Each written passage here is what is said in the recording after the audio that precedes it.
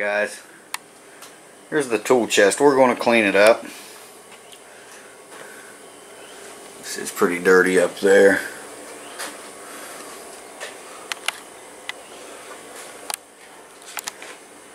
Pretty dirty down through there. Of course, you know, it's got our paw prints on it.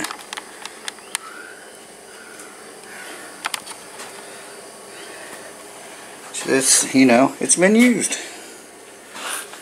It's still a nice box, stainless steel. So we're going to go ahead and I'm going to use this WD-40 on it. I tried a little bit over here on this side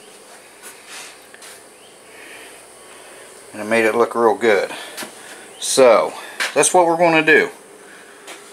So need to find something to stand on and going to get to work on it.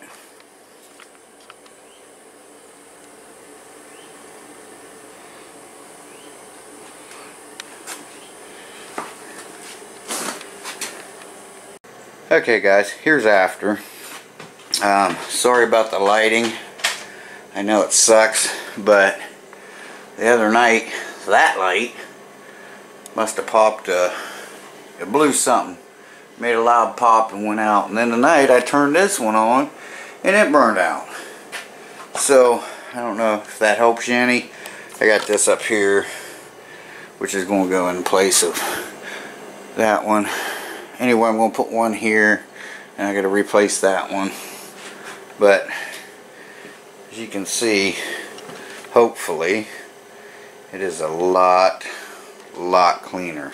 I know it's very shiny, but it is stainless steel. See, the top is, I don't know if, let me turn this light on, it may or may not help you. As you can see, hopefully, how clean that is now. And I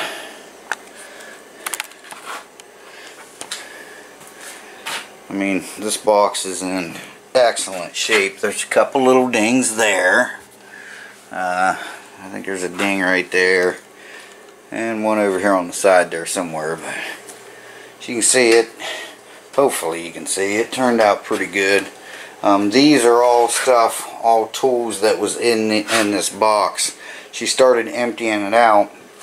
It's not all of them, I'm sure there's more, but these were all stuff that was in here. I'm sure there's more in the garage laying around, all this stuff. You know, cotter pins and wing nuts, never been opened. What's this? Roll pins, which I have some of those, but there's some O-ring set down in there. But yeah, so I do have to clean it out. I didn't clean this yet, so it's kind of dirty. You know, this is kind of like where you just throw your junk at.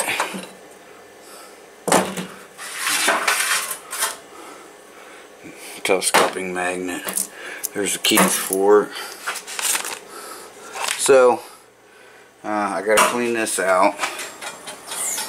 And then I'm going to get all my tools out of that box and put in here with all these tools once I get them situated, because that toolbox there is going over here and that one will become kind of like the top part's going to be for electronics. Like, I'm going to mount that up on top of it and then I can put electronic stuff, things like that in it. You know, the drawers still need to be cleaned, but I want to share this with you because I'm going to tell you the story about the conversation I had with him about this box and how it became to be mine. These are those, oh shoot, C-clips. Not C-clip. Anyway, spring, or whatever. But there's a Craftsman tractor key or MTD. They're all pretty much the same. John Deere is different. But if you got a Craftsman, MTD, or anything like that, like this is cool. I've got a set of these over in my toolbox, but this is cool, this ratchet here, because then you can turn this handle here. I don't know if I can do it with one hand. Let's see if I can. Anyway, when you turn this handle, you can do that just by turning that T-handle there. So that's cool. This is cool. This was not made like this. Well, I mean, he didn't make it like that. I've made a few like that before. This is pretty neat. I don't have one of these. But this is just like the ratchets I got over in my drawer, the old ones I've got. So this is really cool. That's really cool. This is one of those, you know, hand type ratchets. Nut spinners. You know, they're not all like real expensive tools. There's some Pittsburgh tools in here and stuff, but they're all in decent shape. Here's an old one here. That's an old ratchet. No, you know what this is? This is a torque wrench. So I'll have to clean that up. This is a 3/8 drive torque wrench. Or, yeah, torque. You know what I'm saying? Yeah, torque wrench. And there's this. There's a big 1/2-inch drive breaker bar there. Let me get this out of here. This is for oil filters. It's pretty cool. Self-adjusting. Pretty neat. It'll go both ways. This is cool. See, so I'm not sure what this one is. I don't have my glasses, but so, you know, pretty good stuff. You know, again, most of this stuff, like the hammers and stuff, was I think in this drawer, but you know, there's some big wrenches here. There's an old socket set here. This is really, really cool. And also these are for changing tires. Tire irons. And there's some screwdrivers, some right angle screwdrivers. These are impact drivers. You know, a mirror. Just an assortment of stuff. And like I said, I know there's more in that garage. But see, I've got a set of these. Same thing, Harbor Freight. Which Harbor Freight tools aren't bad. But like I have had trouble with an air tool I bought from there. Now that Bauer, my impact drill, I got it still going strong. This is an easy out set here. And you got your drill bits and your easy outs here. That's for removing broken bolts if you don't know, you know. And there's a flaring tool. And it's not all here. Some of it's here. This is a double flaring tool, okay? It's for brake lines. You have to double flare brake lines. So I don't know where all them pieces are. They, you know, they could, you know, turn up. We'll see. But I'm not sure if I got one of them. Just different stuff, mechanics wire. You know, when you're wiring stuff up, just cable. Let's see. This brand new. I'm not sure what that says. I don't have my glasses on, so bear with me. But this is brand new. It's never been used. I don't know what that price tag says. $21. Anyway, and then here's another one. This is a Pittsburgh here. Torque wrenches for tightening head bolts. These are nice. Automatic loading pop rivet gun. Man, I wish I had one of them when I was still working at Fruitland Park when I was doing those trailers. Just a lot of neat stuff. Let's see what's in here. And, you know, some, you know, chisels. Little crow's foot here. And this is a wood chisel. These plastic handles are wood chisels. I've got some of these. So got those. And there's the knives, putty knives, cutting knives, you know, scrapers. We call this a 5-way, just putty knives and cutting devices there. So, what's that? It's pretty cool, huh? Neat. Different. Okay. Some more putty knife, knife sharpener, another knife. Can't even see what that is. Okay. Just neat stuff. So I thought I'd share this with you, and you know, there's some wire brushes.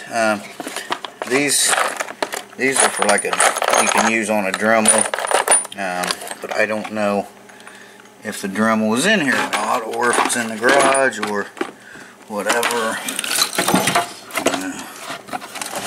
So big drill bits, keyhole saw. This is really cool. There we go. All the air tools, air ratchet, air guns, 1/2-inch drive, impact sockets, you know, pneumatic shears, pneumatic chisel, a couple pneumatic chisels in there. So you got a lot of stuff in here. Here's a cut-off wheel. Here's another cut-off wheel.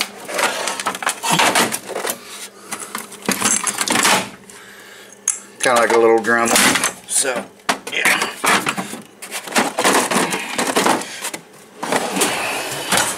Alright, I just got fingerprints on my damn toolbox. But I guess that's what it's for, right? And we got these. Got all kinds of stuff in here. Pullers. Yeah, one through that side.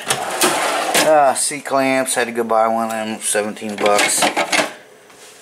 So, didn't have time to run clearing to get them. Some files. Some cutters, nippers, small bolt cutters, little nippers. Cut nail heads or screw heads off with. Bigger set. I think, there we go. There's these are snap ring pliers. Now what these do, they go to, if I can find out where they were. That's what you use on these things. See these pieces here, they'll go into them holes, and when you squeeze that, it opens this up and takes it off. So yeah, pretty neat stuff. So yeah, I think the rest of these are empty. Yeah, I do need to clean. Yeah, I already showed you these. So I do need to get all this stuff sorted out, get all my tools sorted out. That's why all this stuff, because all this stuff, well, 90% of the stuff came from out of the garage. Those are all paints, WD-40s, stuff like that. So anyway, I wanted to share that with you now. A little scratch here. Steel Glide. But yeah, I'll so yeah, it's pretty cool. Let's, raises up. So that'll be nice once I get the once I get this all cleaned out. I'm gonna do that tomorrow, and you know, I will when I get it all done, I'll share it with you.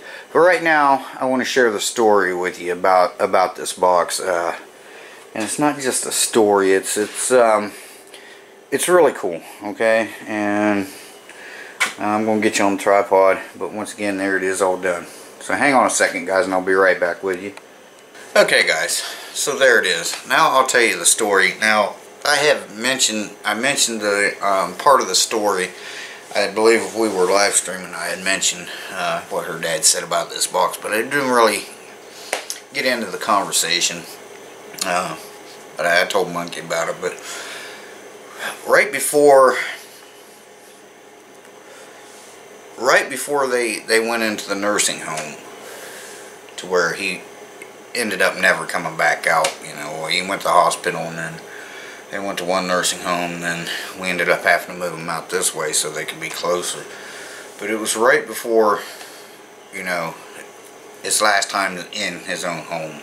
It wasn't too long after that's when well, half Monkey went over to check on them. They were both about dead. I mean, she had to call 2 ambulances. They had to go to the hospital. They ended up in the nursing homes, the nursing care facilities.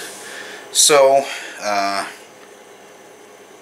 one night she had to take her mom to run some errands, so I sat there with her dad, you know, and we talked about his Corvette. We talked about, you know, his Camaros, and he wanted to know about some of the cars I've had, and you know, we was talking about older cars, you know, like 60s and 50s and, you know, early 70s, the true muscle cars.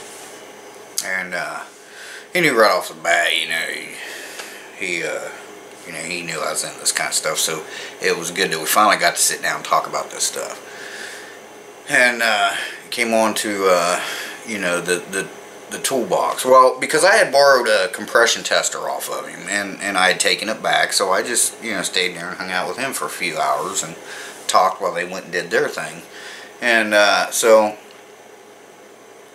and I told him, I said, oh, I brought your compression tester back. I put it out there in your box for you. And he said, why didn't you just stick it in your toolbox? He says, it's not like I'm ever going to need it again. He said, if I do, you know, I know where it is. I'll give you a call. You can bring it by.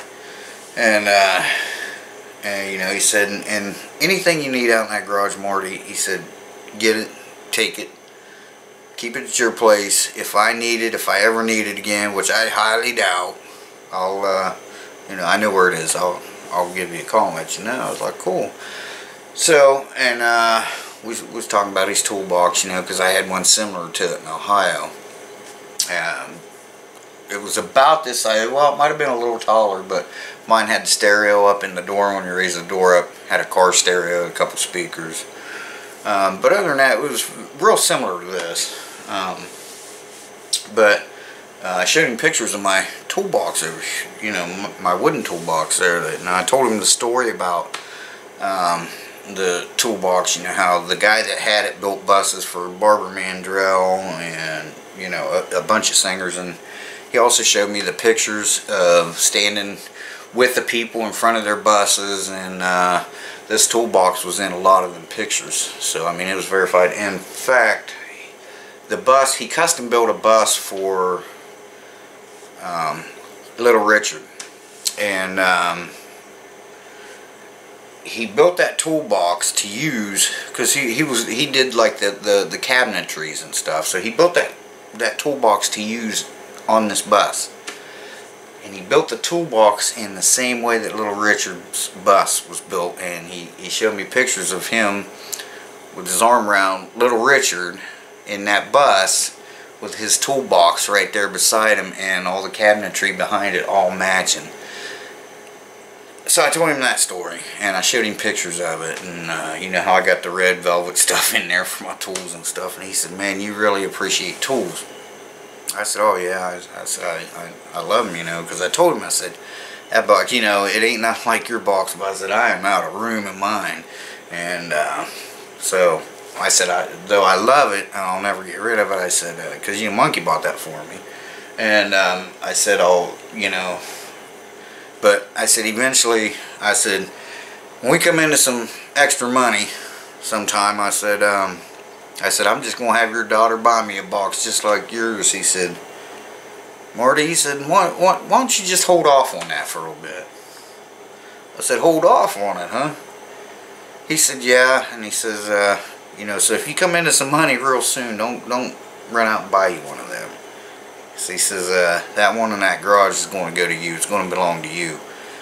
He said, you know, I can't give it to my grandson. He says he don't take care of nothing. He's seen, which is Monkey's son, he had seen him pull out of the driveway and start heading up the street, wrenches falling. His, you know, her dad's wrenches falling off the roof or trunk, and he'd have to go out and pick them up. And he says, I can see by the pictures, he says, you know, it's you really appreciate things. Because I told him about my ratchets, you know, which he saw some pictures of them in the toolbox. You know, my antique ratchets, and they're in good shape, and I told him, you know, how I love to use them, and when I get up my hand, I just feel, you know what? There's a lot of questions go through my head. You know, what has somebody built with this ratchet? You know, how many bolts does it turn? And you know, what was the guy like that used it? And he was really touched and moved by that. And he says, yeah, he said there's no way he's not getting the toolbox. He said, anything out in that garage that you want, I want you to have it. He says, then if you want Billy to have something, that's totally up to you.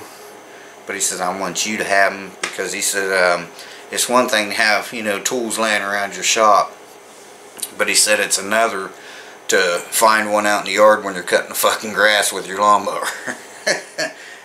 And so that's the story. And he told Monkey's mom too. He says, you know, that tool chest, and you know, any tools, they're going to Marty, not Billy. And if Marty wants him to have some, which I was going to give it to him, but that's not no more. I'm just, this is all mine now. But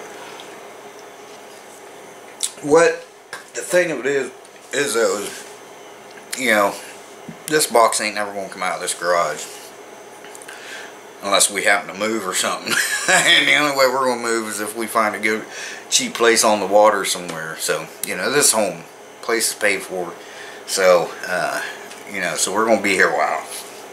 But this is gonna stay with me as long as I'm alive, this one and that one. And after that, you know, whatever happens, happens. But anyway, I wanted to share that story with you because yeah, that meant a lot to me, because I didn't know him real well. But you know, the gearheads, like I showed you the empty drawers, how they need cleaned out.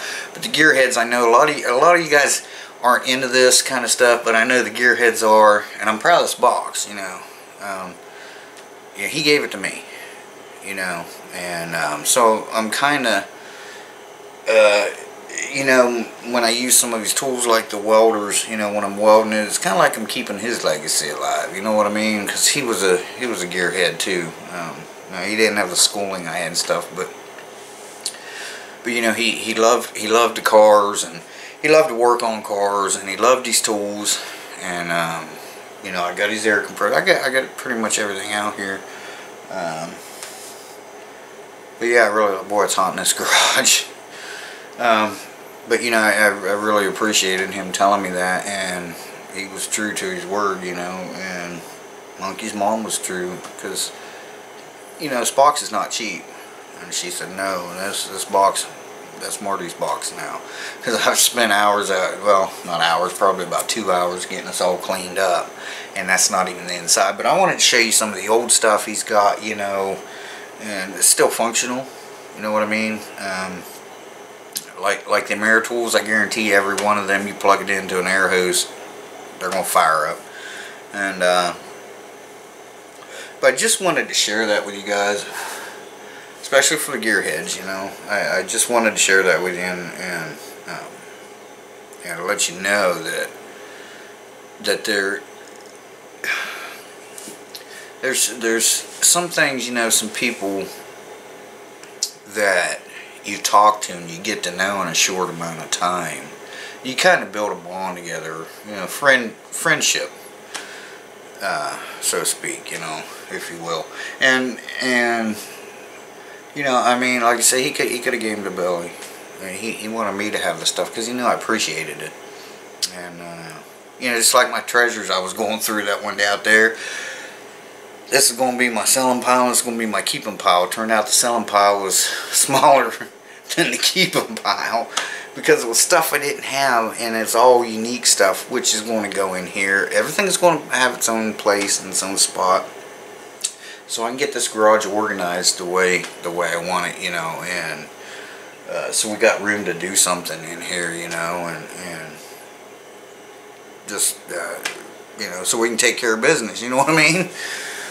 But anyway, I wanted to share that story with you because it means something to me, and I know some of you guys may have similar similar you know, things in your life that happen like that. And so hopefully maybe someday, you know, I'll meet a friend that cares about this stuff as much as I do and takes good care of it, that maybe I can will them to, and you know, will it to them, and they can keep not only Joe's legacy but my legacy as well, you know. and maybe they can appreciate when they pick up that ratchet. You know, what did Joe build with this? What did Marty build with this? You know, and you know, the sky's the limit. You can use your imagination, and especially when you see them scratched up and stuff, but they're still in good working condition. You know they were used, but they were taken care of. They wasn't left out in the rain. You know, I don't leave my stuff out in the rain, and so, you know, tool-wise, I mean, my junk, you know, like the tractor, it's out, or that lawnmower, it's out in the rain, but, you know, the engine's sitting in here all apart. So, you know, so I'm going to spend, it's supposed to rain, I know, till Sunday. That's what I checked up to, till Sunday, so. And this is late night, it's like 11 o'clock right now on Thursday night, so you guys will probably, most of you guys will see this tomorrow, which is going to be Friday, so, so I'm going to, you know, be in here organizing stuff, and this is a cabinet that she got, because all this stuff over here, all that stuff on them shelves are going to put out in the, out in the shed to put things on, and then she's got the cabinet we're going to put there. I believe there's another cabinet or something, and he's got like those little, you know, little plastic drawers that you put nuts and bolts in, and he's just got bins after bins, plumbing parts, you know, electrical, household electrical stuff, valves, light switches, receptacles, thermostats. You know, they owned a motel for 20 years, so he was a maintenance man. So he's still got all that stuff, you know, PVC glue and elbow fittings, which I got a bunch up there too. So, and he's got a nice workbench, wooden workbench with a couple different grinders. You know, one's got a grinder on one side and a you know, wire wheel on the other, and then one's got like a buffing wheel. That'll come in handy for when I'm like restoring an old tool or something. Well, I've wasted enough of your time. Hope it wasn't a waste, because it wasn't a waste to me. I enjoyed sharing that story with you, but I do have a memory card light blinking. So with that being said, guys, thanks again for watching, and thanks for, you know, looking at this with me, and hopefully you enjoy it, and hopefully, you know, you can kind of appreciate it vicariously through me, because you'll see this in a lot more of my videos. So again, guys, thanks for watching Shea Bear, the Myth, the Man, the Legend. I'm gone for now. It's getting late, and I'm hot. So we'll see you soon. Have a great weekend, guys. Bye-bye, and take care.